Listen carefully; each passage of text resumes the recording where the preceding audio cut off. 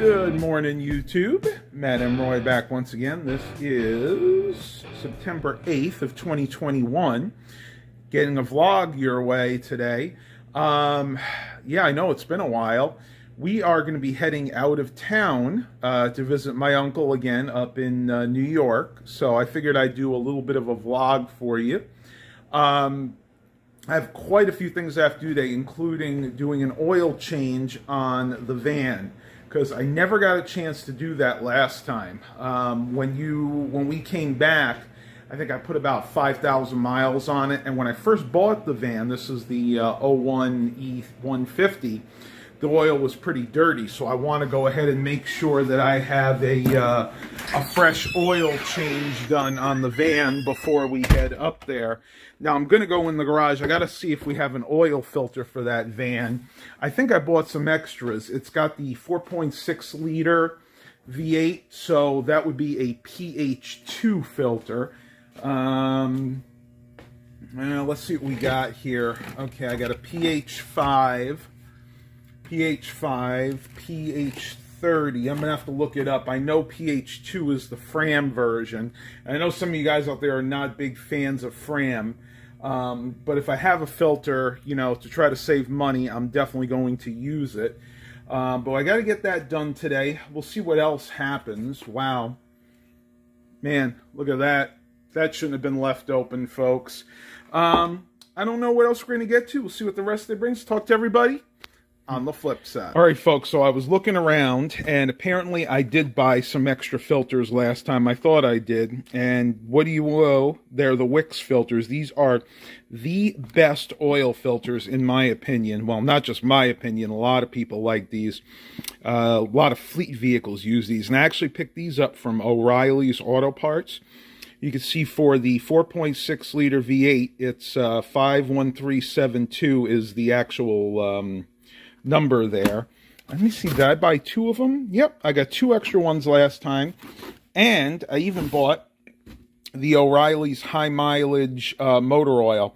Now, technically you don't have to use this, but I like to use the 10W30, especially in the summertime, because it's a little bit thinner and it tends to work, or I'm sorry, a little bit thicker, and it tends to work a little bit better. During the winter, I'll use the 5W30 or even the 5W10, just because in the wintertime, oil tends to thicken up a little bit, and it flows better. So for now, since we have a few more months at least until winter truly comes upon us, I'm going to go ahead and use this 10W30. Well, I better pull it in and get to the oil change. I'm not actually going to show you guys that because most of you have seen oil changes before.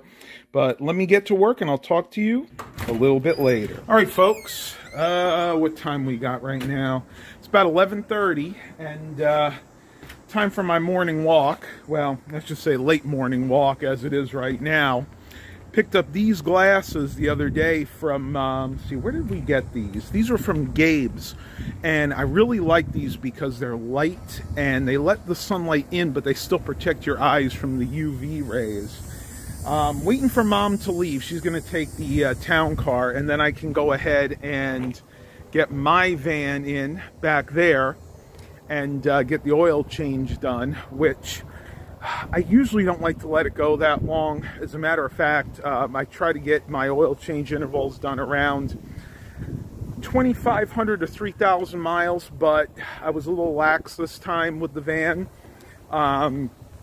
Basically, when I bought the van, the person that had it before was taking very good care of it, but I guess right before they got rid of it, as most owners do, they got very lax with the oil changes, so you could tell the oil was a little bit on the dirty side. And when that happens, you want to go ahead, neighbors' dogs are barking, you want to go ahead and change it a little bit sooner than later for the next few times. And then once you get the oil changes done more on a regular basis, as you will, they don't have to worry about it so much. But what can happen is over time, sludge can build up in the basically in the top end of the engine. Generally, it starts like where the not the pistons, I'm trying to think, the valves and the cylinder heads sometimes. and it can cause a lot of problems. Well, it just depends. So you want to get it done as soon as you can. So I'm going to go ahead and pause this vlog because I'm just yammering on at this point. I'm sure some of you mechanics out there will probably correct me with that, but I know from experience that towards the valves, and especially like around the, we'll say the top portion of the engine will get kind of gummed up. So talk to everybody on the flip side. Whew. Yeah, I'm just about 15 minutes into my morning walk, and I may have to cut it short. It is extremely warm out this morning. It's probably in the mid-80s, but the humidity's up probably around 95% today. So I like to do my morning walk on Wednesdays, and I also look to see what people are throwing out. Like my grandfather and his grandfather and his father before him, I'm a hoarder slash junk collector, but you know what? I've made money that way for many years, picking up stuff on the side of the road, fixing it up and selling it. And the interesting story was he would pick things up like furniture, like I'll never forget this story. He found their antique kitchen table set on the side of the road, and a dog had actually chewed the legs up, but he liked the style so much that he had a carpenter friend of his actually replace all of the legs on it. And do you know, they had that for about 40 years. And when my grandfather passed away, they finally replaced it with like this cheesy, it was kind of like a glass table. I never really liked it, but you know what? I guess like grandfather and grandson were meshed together that way. So, whew, I am sweating like a pig today. So I'm going to go ahead and pause this.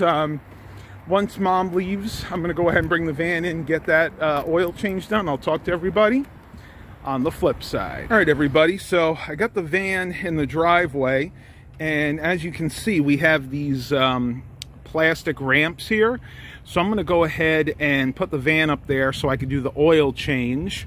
One repair that I did when I was upstate last year, I don't think I ever showed you guys.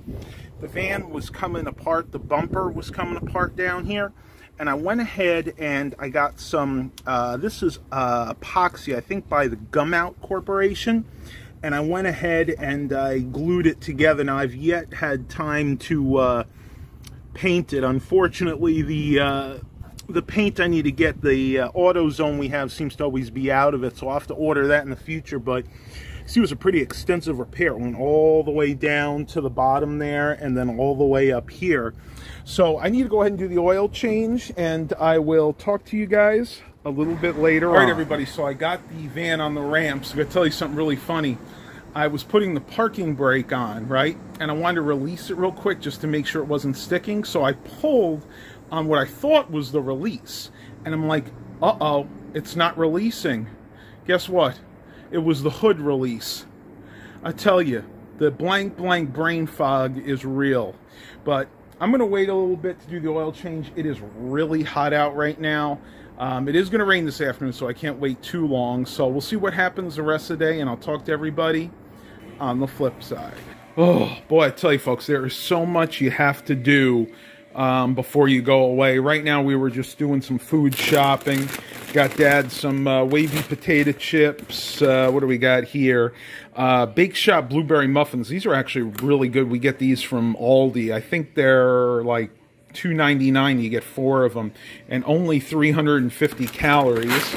And Mom was so sweet. She got me the things that I like during the summer. I always eat these bran flakes, and these are actually only 110 calories for a cup. So I'm going to bring one of those up with us. Another thing we have to do, of course, is laundry, which is never ending. So my mind's like going a mile a minute here, thinking of things we got to do. So I'm going to go ahead and press on, get that oil change done a little bit later when it gets cooler outside, and I'll talk to everybody on the flip side. One thing I try to do is eat seasonally. You guys and gals out there know that I'm always trying to eat as healthy as possible. And right now, watermelon is in season, and you can get some of the best watermelons. We have gotten the best watermelons as of late. So go ahead and enjoy yourself a nice bowl of watermelon on me. Matt approved. All right, I guess we should give a Baxter and Milo update, and please excuse my messy bed because they never allow me to make it, but they're doing just fine. It's about time they wake up anyway. See, I got big boy Baxter here sleeping away. He is actually getting a lot more orange on him as he gets older, I've noticed. Not so much gray, but a lot of orange, especially around the belly area.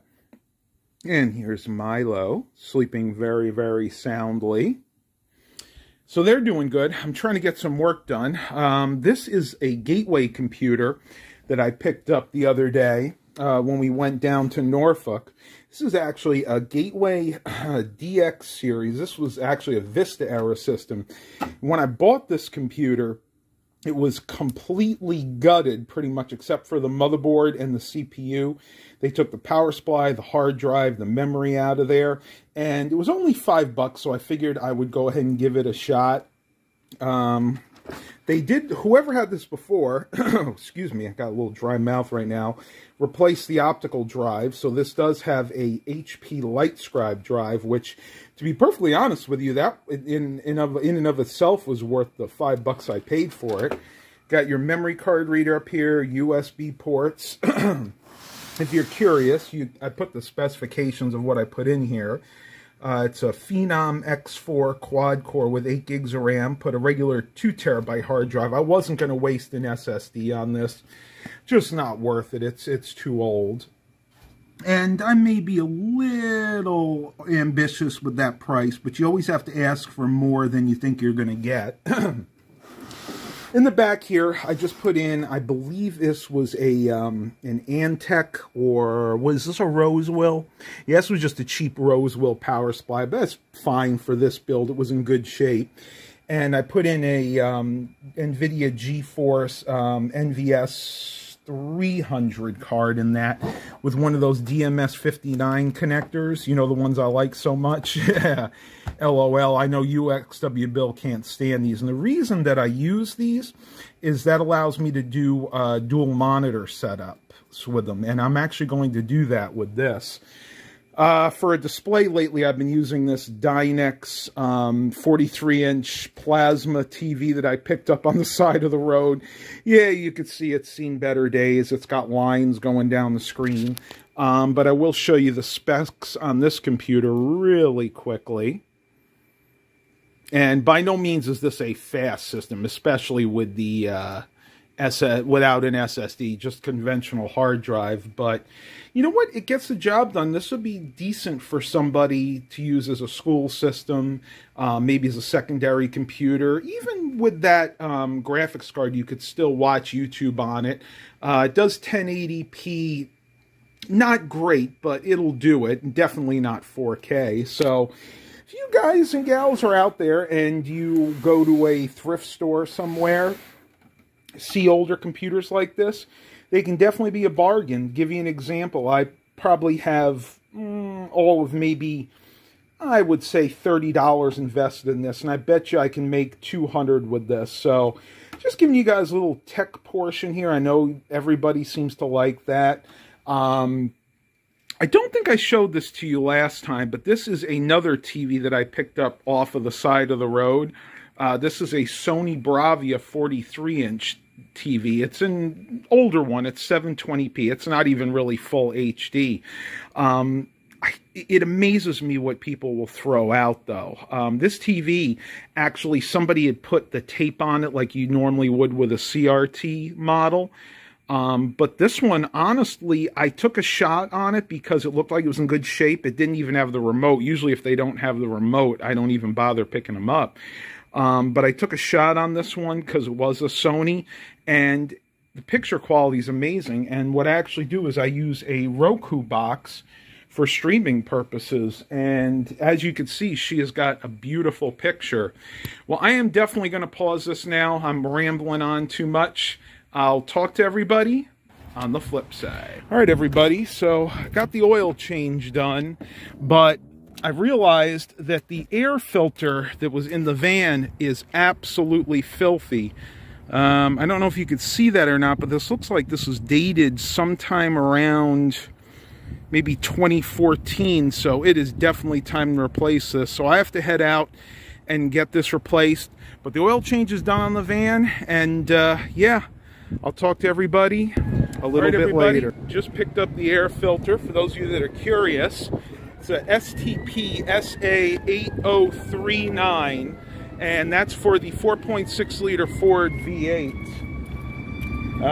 We have, this is an AutoZone near my house, and sounds like an ambulance going to Bell Harbor. So I know we got a lot of wind noise. I got some more shopping I got to do, so I'll talk to everybody a little bit later. All right, everybody, that's it for today's vlog. The oil, although it wasn't super dirty in the van, it was definitely ready to be changed, so I'm glad I took care of that.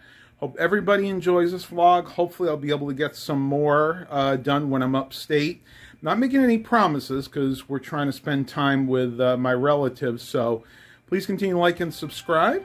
And as always, have a blessed day, everybody.